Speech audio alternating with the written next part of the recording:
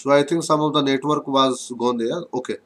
So we are continuing. So we are discussing here non-uniqueness of the set of the state variable. Okay. So in this case, you can see here, I'm repeating once again. So there is a no unique method to represent any state space equation, right?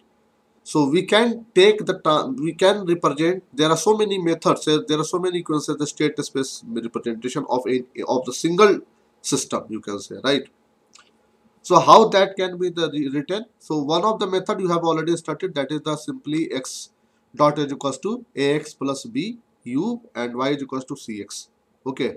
Another method is to we use the transformation method. We will use the transformation method. How that transformation method will use, we will discuss right now. Okay. So just we have taken this x1 x1 cap is equals to function of this x2 cap is equals to x this. So हमने क्या किया, x cap is equals to px लिख देंगे. x cap is equals to px है. तो let's say कि x dot is equals to ax plus bu है. So now what we will do, we will just represent x is equals to, you can p inverse x cap. X is equals to, you can write p inverse x cap. Yes or no? So with the help of this transformation, we can represent the another state space technique, method. Okay, so you can see how the eigenvalue of any of the matrix can be calculated. We already know. If the the root are different, then you can say the eigenvalue are distinct. If it is repetitive, then what happened we will see. Okay, what happened to the rank, what happened to the matrix, we will discuss later, right, when the problem will come. And our problem of the non-uniqueness is we are discussing was there y triple dot. What we have done all early in the previous example is this one. The consider the previous example, y triple dot plus 6y double dot plus 11y dot plus 6y is equals to 6u, right? So you know how this differential equation is represented into the state space, right? We have already done. So by the previous solution, we can say the x1 dot x2 dot x3 dot is equals to this one. कर सकते हैं ऐसा? Yes or no? Yes or no? We can represent it already this one. Okay. So the non-uniqueness theory states that it is not only this representation is not only the state equation possible for the system. Okay, this is not only the state equation possible for the system, right? So is it any another method? Yes, obviously yes. We will try to search that answer.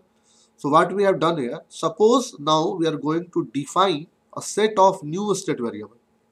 That is z1, z2 and z3. Because यहाँ तीन है तो हमने यहाँ भी क्या लिया, z1, z2, z3, right? z1, z2, z3. Based on z1, z2, z3, अब इसको कैसे लेंगे? तो with the help of some transformation technique we will apply some transformation technique, right? So there are so many types, you can say the transformation method are there. We will discuss later, that is the Jordan method and different types of the diagonalization, right? So transformation we will discuss later. So one of any, let's say कि by the any method we have transformed and we retain the matrix like this one, x1 is equals to, let's say हमने कैसे भी लिख दिया, कुछ देर के लिए मान लेते हैं कि ये कुछ हमारा ट्रांसफॉर्मेशन है, x1, x2, x3 is equals to this matrix into z1, z2, z3. हो गया ना भाई, x cap is equals to p x, yes or हो गया ना? तो इस तरह से हमने मान लिया. तो what is this? This is x is equals to pz. x is equals to क्या है बेटा? pz, right? Where p is this matrix. Okay. और आप साथ में ये भी देख रहे हैं कि अगर आप इसको कुछ इस तरीके से लिखे, क्या लिखेंगे? This is the x3 dot. This is the x3 dot is equals to 6u minus of 6x1 minus 11x2 minus 6x3. Yes or no? लिख सकते हैं क्या? Yes sir. Okay. Yes sir. So you can write here, you can written here x3 dot is equals to 6 minus 6x1 minus 11x2 minus 6x3 plus 6u and x2 dot is equals to x3, x1 dot is equals to x2. We can write here, right? So this is nothing but the x dot is equals to ax plus bu, and y is equals to nothing but the cx. So this equation become now, because you know x is equals to, you have written the pz. So when you x is equals to pz, just put this value, so becomes pz dot is equals to a pz plus bu. Is it clear? Any doubt in this equation? Any doubt in this equation? Yeah, bolo bhai, हाँ या ना? No, sir. So what is the z dot? Z dot is equals to p inverse a p z. p इधर आ गया p inverse, right? p inverse और ये चला गया p inverse, ठीक है? p inverse, तो p inverse a p inverse bu. Okay. Now what is the, okay, so when you solve this equation now, z1 dot z2 dot z3 dot, okay, is equals to, what is p inverse? What is p? P matrix is already, you know p matrix 1 1 1, sorry, 1 1, sorry, this is the 1 1 1 minus 1 minus 2 minus 3 1 4 9. Okay, so you can calculate the p inverse matrix, yes or no? How the p, what is the formula for the p inverse? What is the, how the inverse matrix can be calculated? Please tell me, let me know. Yes? Sir, adjoint of p by determinant divided by determinant of a. Yes, very good. So you can calculate, right? So when you calculate, the final result will come 3, 2.5, 0.5, okay, minus 3, minus 4, minus 1, 1, 1.5, 0.5. So this is the P inverse, right? I am just writing here. So P inverse is 3, 2.5, 0.5, minus 3, minus 4, minus 1, 1, 1.5, 0.5. So this is the P inverse, right? What is A? What is the A matrix? A matrix also, you know. A matrix also 0, 1, 0, 0, 0, 1, minus 6, minus 11, minus 6. And what is the P matrix? What is the P matrix? Again, you know. P matrix is again, you know, 1, 1, 1, minus 1, minus 2, minus 3, 1, 4, 9. So this is the Z1, Z2, Z2, Z2, Z3. Am I right?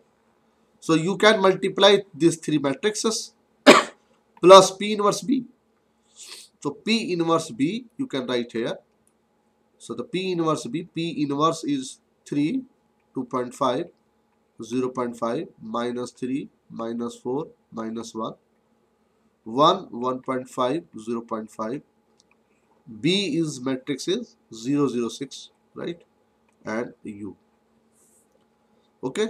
So when you solve this equation, all this calculation, okay, so you can finally you will write Z1 dot Z2 dot Z3 dot equals to 1, sorry, minus 1, 0, 0, 0, minus 2, 0, 0, 0, minus 3. So you can see this is the diagonalization.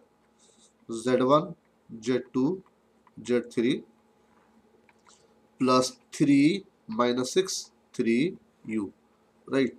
तो same equation है, same state same system है, just we have using the transformation method and represented in the another type of the state equation, right? Another type of the state equation. You can say the mod, it is the modified to the diagonal matrix. Diagonal matrix कौन सा? Yes or no? And how the output equation can be modified? The output equation is modified as y is equals to क्या हो जाएगा? Yes, y is equals to cx. Yes or no? And what is x? X is equals to, yes, please let me know. X is equals to pz. pz. Yes or no? So y becomes now C is 1 0 0. P, you know, P matrix already, you know, 1 1 1, minus 1 minus 2 minus 3, 1 4 9. Z matrix Z1 Z2 Z3. Okay, based on that you can again calculate y, and y becomes, you know, 1 1 1, Z1 Z2 Z3, Z1 Z2 Z3. So this is the beauty of the transformation, right? So you can represent the same system by the using the by the transformation method in the another. Okay, so it is the non-uniqueness of the state variable. So you can say here diagonal elements of the matrix P inverse AP are identical with 3 eigen value. ध्यान से देखिए जरा, with 3 eigen value of A. अभी जो आपने कुछ देर पहले calculate किया था eigen value, you can see here the eigen value of the problem. You can see, yes, the eigen value of this equation was minus 1 minus 2 minus 3. Agree? Yes or no? The eigen value of this equation of ये जो है, ये है क्या, यही तो है, same है, ए मैट्रिक्स ही तो है. और ए मैट्रिक्स का जो आइगन वैल्यू आ रहा है, if you are looking into the transformed state equation you can see here this is eigen value. Yes or no? So if you know the eigen value, is you can, it means you can directly represent the, you know, the state equation if you know the B matrix, or you can say this matrix, right? Clear?